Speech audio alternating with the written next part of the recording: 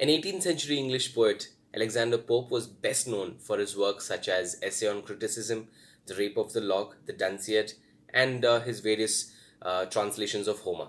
Born in 1688 to Alexander Pope Sr. and Edith Pope, who were both Catholics. He was related to the famous miniature painter Samuel Cooper, as his aunt was married to him. Pope's education was affected because of the Test Acts of the 17th century, which forbade the Catholics from teaching, from getting educated, attending a university, voting, or even holding public office. He was taught to read by his aunt. He also went to a couple of Catholic schools before his family moved to their estate very close to the Windsor forest in 1700.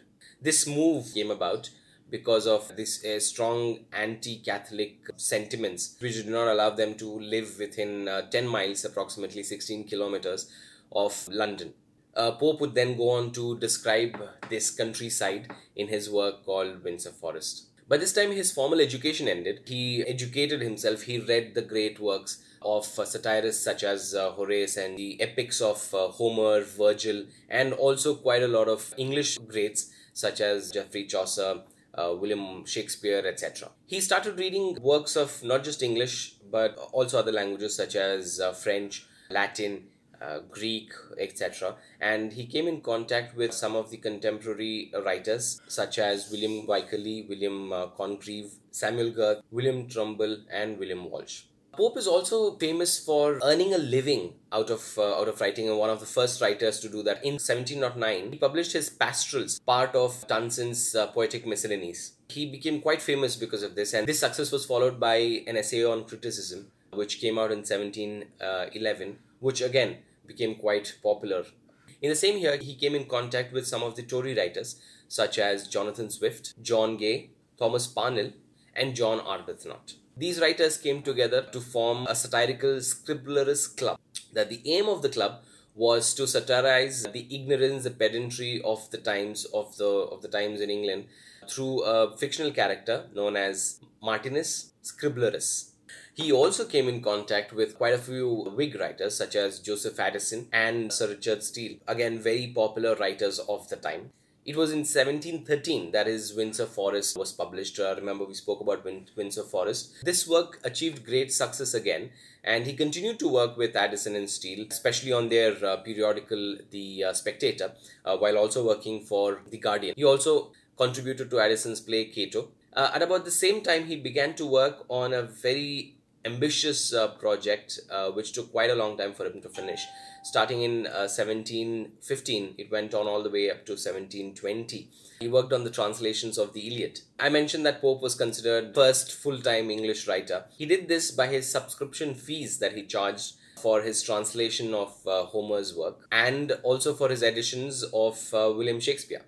From 1733 to 38, he worked on the imitations of Horace. He took this model to satirize the conditions in England under George III.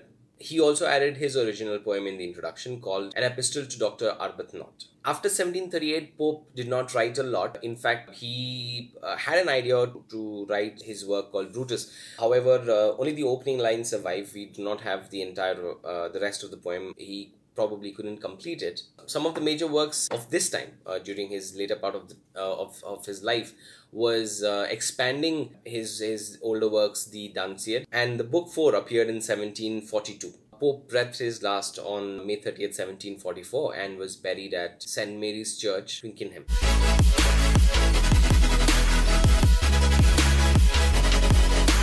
Let's now look at some of the characteristics of his poetry. Alexander Pope belongs to the neoclassical time. It is called neoclassical because the writers of the time wanted to go back to the classical writers, revive their works. The neoclassical period is divided into three. The first one is the Restoration period. The second is the Augustan age, to which Alexander Pope belongs. The Augustan age is also called the Age of Pope, and it goes on to show his place in English literature. The Augustan age is called so because it is named after King Augustus, and the writers were influenced by the Augustan writers such as Horace and Virgil. One of the important points in his poetry are the heroic couplets, a form that was introduced by Geoffrey Chaucer but was made famous by Pope. He began to deploy the heroic couplet right from his early works such as an essay on criticism. Another important of his characteristic is the morality and the values. If we look at some of his works such as the essay on criticism or the Dunciad, he explores the ideas of morality, of virtue and poetry, which seem to be some of his favorite topics. He also makes a connection between authoring these poems and being a man of virtue. He believed that the qualities that made a great poet, a great writer, are the same that made a great person, which can include thoughtfulness, carefulness and strong faith. He sort of systemized his ideas, his thoughts in his later work called An Essay on Man.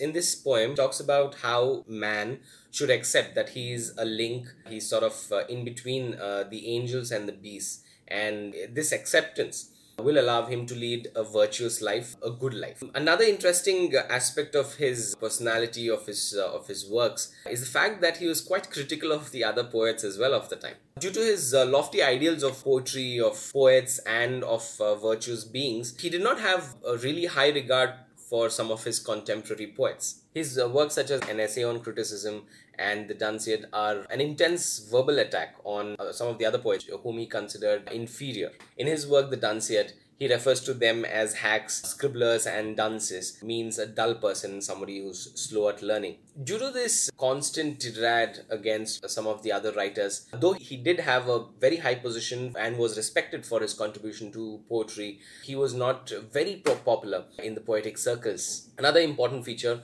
rather the most important feature of his poetry, is the satire and imitation that he brought through his works. One of the most well-known poems of his is The Rape of the Lock, which is a careful imitation of other poems such as the epic, and is also a satire on the contemporary society of England. A similar poem that he wrote later on in his life was imitation of Horace, which is a satire on, like I mentioned earlier, the society of England under George III. Alright, let's look at some of his major works. The first one that we look at is An Essay on Criticism. This was published in 1711. However, he had started writing, he'd begun writing much earlier. In fact, he wrote this poem for 3 years before it was finally published.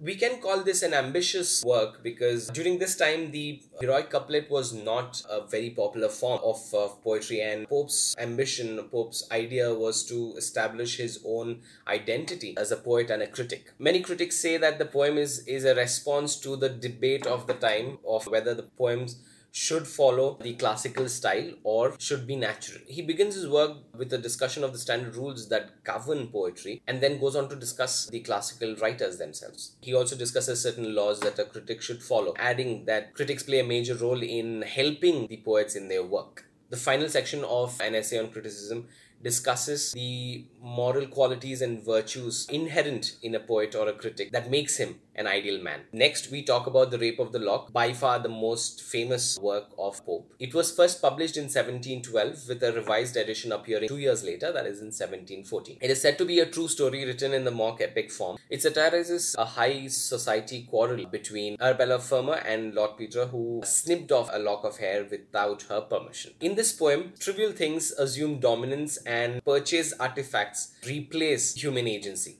The final work that we will discuss for today is the Dunciad, which appeared in 3 versions between 1728 to 1740. It is again a mock heroic narrative poem which celebrates goddess dullness and the progress of her chosen agents as they bring decay and tastelessness into the kingdom of Great Britain. In fact, if you look at Alexander Pope's works, right after The Rape of the Lock, pretty much all of his works are a satire of the contemporary society. Alright, so here is a list of Pope's other works.